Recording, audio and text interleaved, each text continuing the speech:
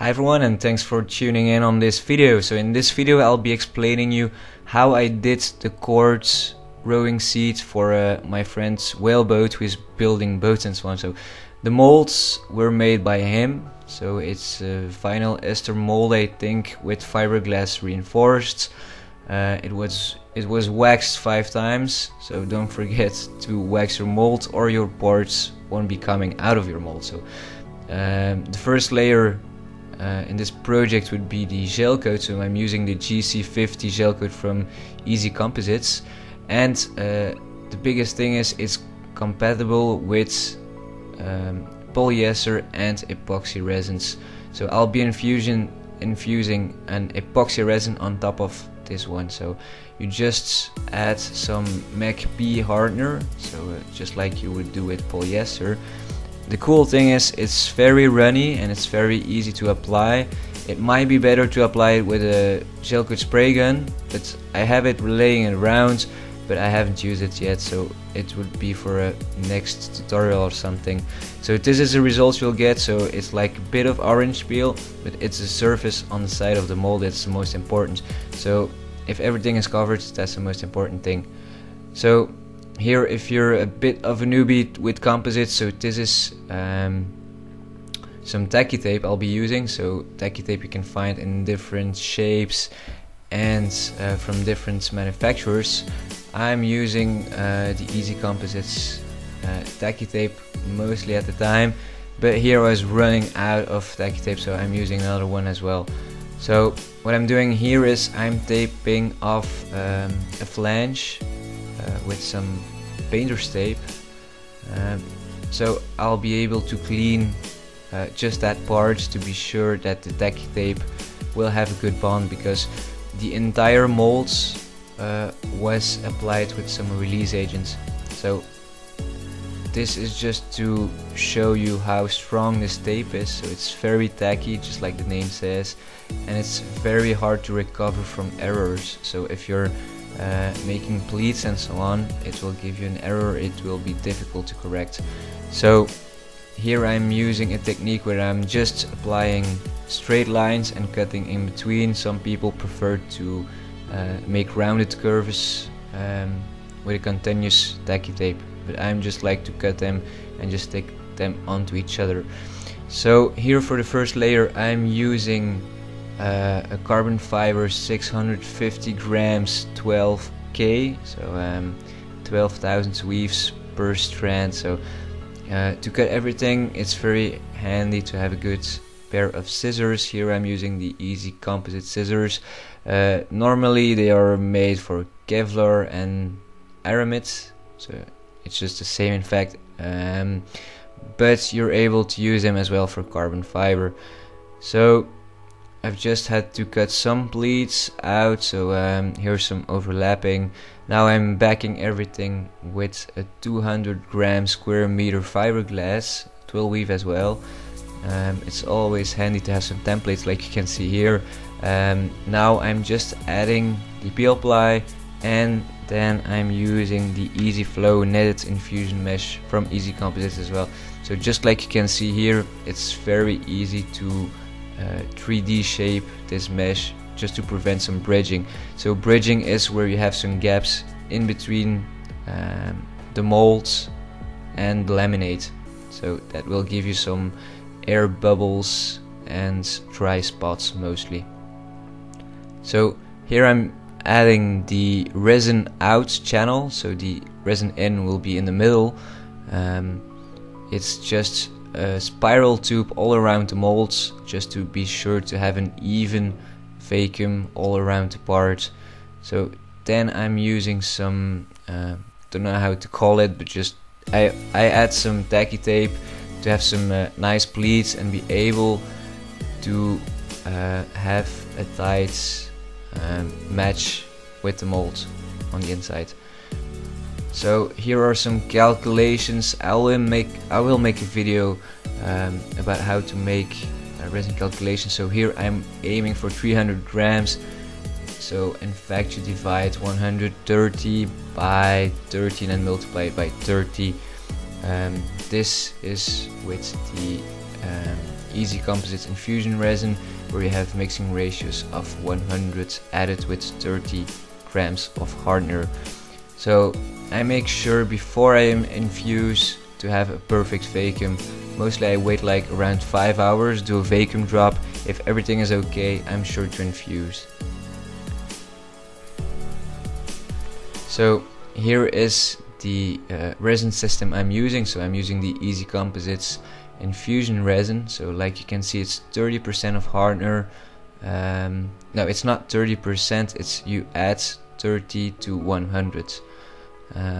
So if you're mixing 100 of A, you add 30. If you mix 200 of A, you add 60 of B. So here is the infusion. Everything went well, just like scheduled. A nice and even flow. So I've just closed a bit of the resin in, just to control the speed of the infusion. So here you can see some bubbles are coming out. You can drain them out by just leaving some time and let the infusion resin run through the catch pot. So here I'm just removing all the tacky tape. So this was the first step, so there are many more steps to come. You can see the silicone infusion connector is reusable. You can remove it and use it again. So this is when the peel ply is removed. Just like you can see, I had a little struggle to remove everything, but I'm ready for the next layer. Here you can see I'm not gonna cheat. I've demolded the part firstly, then I've trimmed the edges, put it back in, put it out, just to show you what the result was, because I forgot to shoot that shot. Now I'm putting it back in, just taping off all the edges to make sure no resin will flow under the part again. So here I'm adding the Nomex Honeycomb. So this is what it looks like. It's very lightweight. It will take some 3D shapes and so on, and make the parts so much stronger. So here you can see I'm just adding a layer of epoxy resin. So now I'm going to glue that onto the part first before continuing. So I'm using some bagging film with some breather, and then everything will go under vacuum, and I make sure there's a perfect fit everywhere, just to prevent bridging once again. So once everything is cured after 24 hours, like here you can see the honeycomb will be stuck onto the 3D shape of that rowing seat. So here we can remove everything. The vacuum film is self-releasing, and as you can see here, everything is bonded well onto the parts you want to do. So here I'll be adding some fiberglass on top of it to seal everything from the top. So it's a bit of a funny way to do the layup. Maybe you'll understand how it was done. So fiberglass is added on top, wetted out with laminating resin from Easy Composites as well. Then I'm adding the peel ply, perforated film, and breather. So if everything of this is a bit too complicated for you, don't worry. This is just like you would do some regular vacuum bagging. So everything will go under vacuum again. Remove it back out of the bag, so I can remove the perforated film, the peel ply, and I'm left with a sealed honeycomb in between the carbon fiber and the fiberglass now on top. So this will make sure for the next layers, if I'm doing an infusion, or in this case I will vacuum bag it again. This once again with a 650 carbon fiber Twill weave.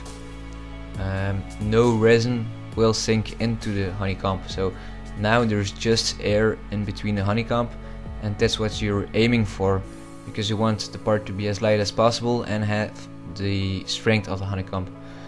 So this is the third bagging time. So the first one was an infusion, second one was the bonding of the honeycomb, then we had the bonding of the fiberglass on top, and now we're with the fourth even layer coming on top, just to have the strength of the carbon fiber on the backing layers. So here you can see the resin is bleeding out. All the excess resin will go into the breather that will be removed at the end.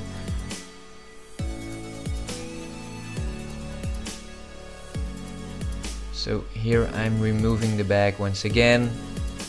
So just to illustrate, all of this was done in 1 week of time, so it will take a lot of time. It will be very time consuming to make such parts.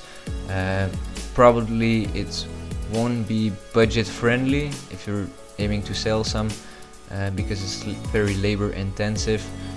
But if you're making like Formula 1 cars, space stuff, student cars and so on, remote control parts, this is probably the best way to make strong and light parts. So here's the results. I hope you enjoyed that video.